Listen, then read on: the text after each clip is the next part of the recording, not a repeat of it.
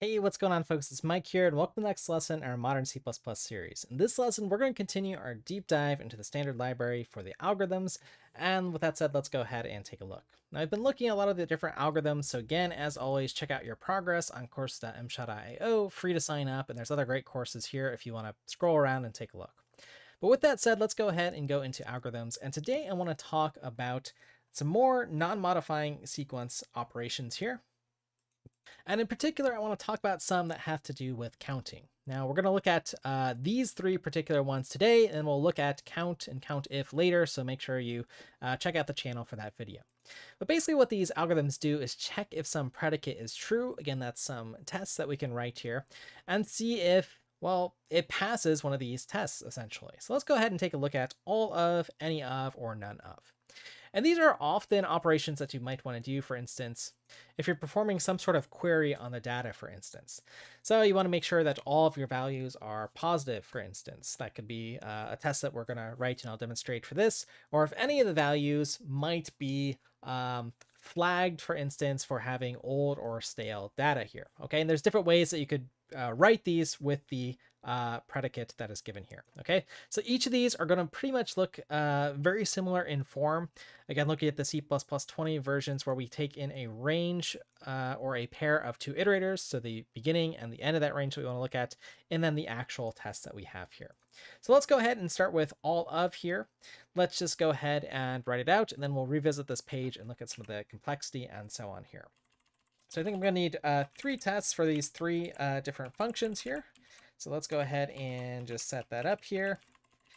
And let's go ahead and start with all of here. And what I'm going to go ahead and do here for this particular lesson here, let's just go ahead and give ourselves a vector. I'm going to do something like this here. And this would be enough here, but again, I usually like to specify the type here as follows. And let's just go ahead and write all of, and again, we need our, from the beginning of our range to the end. Now again, sometimes I've been a little bit lazy here. I could actually write these, again, these are non-modifying, so const iterator is probably a better use case here. And then our predicate here, okay? Or just our value. So for instance, let's go ahead and see here, so all of here. Let's see, I think this is going to require us to actually write a predicate for all of these, okay? So it's going to check if the predicate is true for all of the elements in our range here, okay? And again, this has gotten really convenient with modern C++, thus the utility of the algorithm library, and that we could just write this as a lambda here.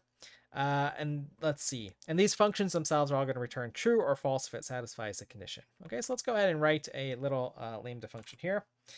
So brackets for the capture, the value that we are taking in here. I'm working with integers here.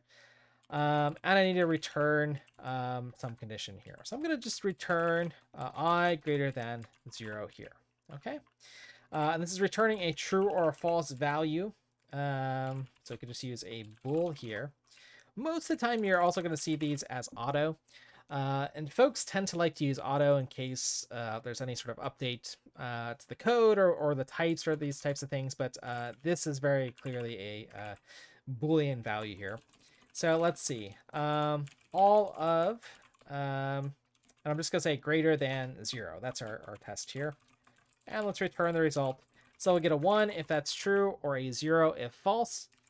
And we can reduce this down here a little bit here. And let's go ahead and just show you what I'm compiling with. Let's see if I made any silly mistakes. One silly mistake here. In fact, there's just going to be one vector for these tests. So let's see that. In fact, well, let's go ahead and this test pass. Let's go ahead and make the output just a little bit cleaner for us. All the values, in fact, are greater than 0 here, so this test pass here. Okay, so here's the little test that we wrote, our predicate, and that's it. That's all there is to all of. So let's go ahead and take a little bit of a look here. The complexity, again, for these is just going to be basically the length of the range that we're looking over.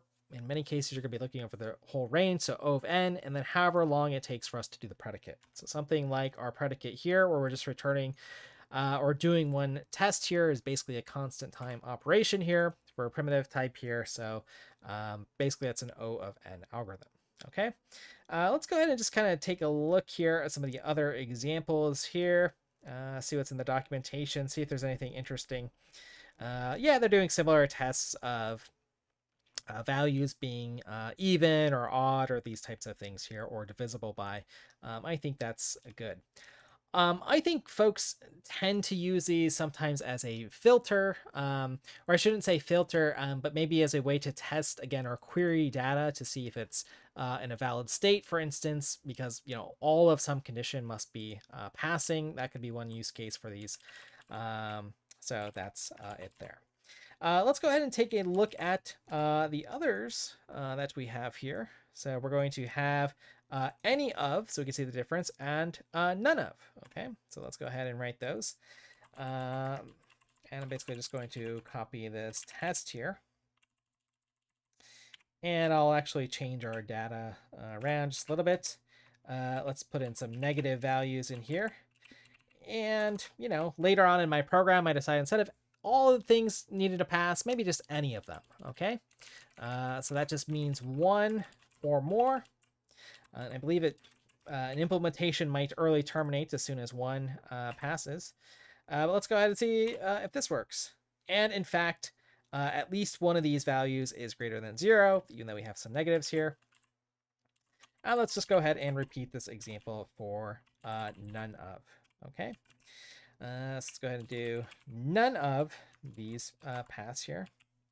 And again, it's nice, it reads well as far as the code goes. And let's document this here. None of these are greater than 0. And let's go ahead and make these all negative here, just so we have one that doesn't pass. So there's our test number 2. And let's see, let's see. All these are negative. None of these are greater than 0. Okay, yep, that is correct. So we get a true here. And then let's just go ahead and make one positive here. And we'll see that that flips to false now. Okay, because at least one of these is greater than 0.